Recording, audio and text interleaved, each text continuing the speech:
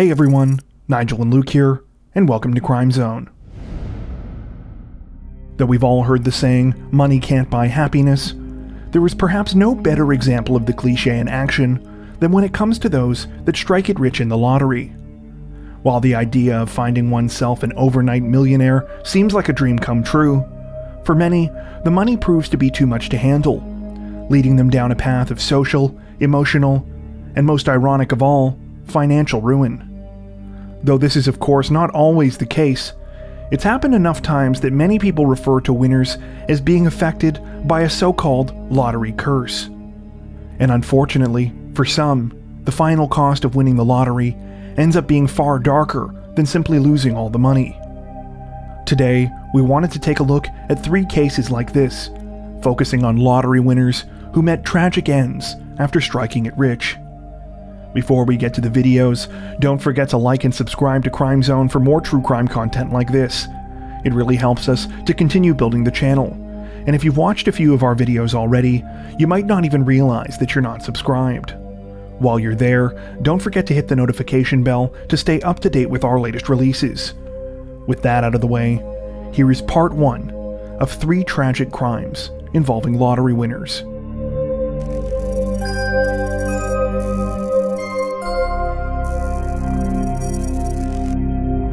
On Christmas Eve, 1988, Michael Allen's life was changed forever. Though the 25-year-old did not normally gamble, he had purchased a ticket in the Tri-State Megabucks draw that night because the jackpot was so high. Incredibly, his numbers had come up. He had won $5.8 million. The incredible sum was more money than Michael could have ever imagined.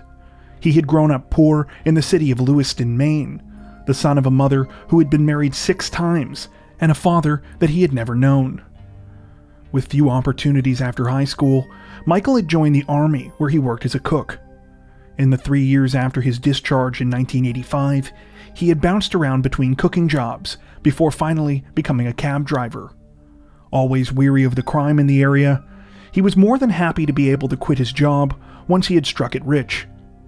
On the night of his big win, he excitedly walked across the living room of his mother's house and told his boyfriend Alan Crocker that they would never have to work again. When Michael's first annual payment came through, he was immediately generous with his winnings, donating to charity and spending lavishly on those close to him. According to friends, he became the kind of person who was known for bringing extra gifts to places on Christmas in case there was someone he didn't know there. Michael was also more than happy to help out friends with things like food and clothes. There were plenty of people in need, especially in the poverty-stricken parts of Lewiston where he grew up. Despite Michael's apparent generosity, it didn't take long for his newfound wealth to alienate him from his friends and family. According to his mother and siblings, he always had a penchant for risk-taking, but the money made it possible for him to jump headlong into things like he had never done before. In addition to buying cars, boats, and other expensive items, Michael soon began a spree of real estate investment, purchasing several apartment buildings, a cafe, a diner, and 2 nightclubs, which he named The Alternative and Mike's Place. However, with the exception of his apartment buildings, it seemed that Michael rarely stuck with any of his investments for the long run. Within a couple of years of operation, all of his businesses closed down, as he quickly moved on to his next big idea. Emblematic of this trend were his 2 nightclubs, which he told friends that he had closed down simply because he was bored of running them. Worried that Michael's reckless spending would endanger the things that he had purchased for them, some of his friends and family took legal action against him. His boyfriend Alan Crocker filed a lawsuit and ended up settling for an annual payment of $30,000 for 13 years, while Michael's mother hired a team of lawyers to make sure that he would be forced to make the mortgage payments on the home that he had bought for her. Michael's family weren't the only ones who noticed the wild spending, though. Many in the city's gay community would later say that he often flaunted his cash at local establishments and seemed to be trying to buy popularity to offset his insecurity. The reputation reportedly earned him the nickname Megabucks Mike. By 1995, Michael's fast cash lifestyle forced him to declare bankruptcy. He was not actually broke, but had to file in order to get an advance on his lottery payments so he could keep up his spending. The advance came at the expense of a sizable portion of his future payments. Though Michael had temporarily avoided disaster, it seemed like he was headed down a very predictable road faced by many lottery winners, and might actually go broke if he wasn't careful. However, just 2 years later, his story would end in a different kind of tragedy that no one could have predicted.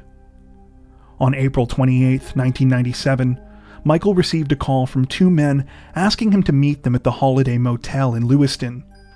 The men were cousins 24-year-old Brad Chesnell and 27-year-old Leroy Toma Jr., and they had recently been evicted from one of Michael's apartments in Lewiston's sister city of Auburn.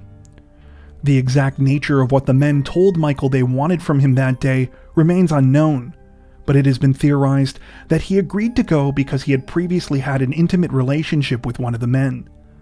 Chesnell and Toma may have also told Michael that they wanted to discuss their recent eviction. What we do know is that shortly after Michael arrived at the motel, he was savagely beaten to death with a blunt instrument in one of the rooms. His body was discovered the following day, still inside the room by one of the building's cleaning workers. His emerald green GMC pickup truck was later found abandoned in the town of Old Orchard Beach, roughly an hour's drive south of Lewiston. It didn't take long for authorities to turn their suspicions toward Chesnell and Toma. Michael's mother had known about their meetup on the day of the murder, and the owner of the Holiday Motel remembered Toma renting the room that afternoon. Chillingly, he told police that the man had asked for a room where he could have peace and quiet, and said, quote, "I'm going to get some sleep tonight." Warrants were issued for Chesnell and Toma's arrests, and a nationwide alert was put out for them. They were captured roughly a week later, all the way across the country, at a YMCA in Palo Alto, California, having traveled there by bus. Investigators quickly determined that the motive behind the crime was robbery, as cash and valuables worth in excess of $10,000 were found to be missing from Michael's person when his body was discovered. This included his wallet, credit cards, checkbook, and 2 diamond rings. After being returned to Maine, Chesnell and Toma were both charged with murder, robbery, and theft. When the men were tried together in February of 1998, they both told different stories about what had happened on the day of Michael's murder, with each pointing the finger at the other. Toma claimed that Chesnell had flown into a rage after Michael had made an advance towards him and beat him with a 2-foot hammer. Chesnell, meanwhile, claimed that he had briefly left the room after Michael arrived, only to come back and discover Toma beating Michael with a crowbar. Though a judge did not allow this information to be shared at trial, it's worth noting here that at the time the pair were arrested, Chesnell was already awaiting sentencing for beating a man with a hammer in 1996, and there had also been an assault complaint filed against him by his girlfriend just 10 days before Michael's death. On February 24, 1998, after just 3 hours of deliberation, a jury found both Chesnell and Toma guilty of murdering and robbing Michael Allen. Toma received a sentence of 47 years, while Chesnell received life in prison. Both men appealed their convictions, and the cases made it to the state Supreme Court. However, both convictions were upheld just weeks apart from one another in the summer of 1999. An article in the Boston Globe in May of 1997 perhaps best summed up Michael's tragic story, noting that his legacy would at once be of a man who struggled to manage his wealth in a community burdened by poverty, but who at the same time had an almost childlike fascination with each passing day and its possibilities.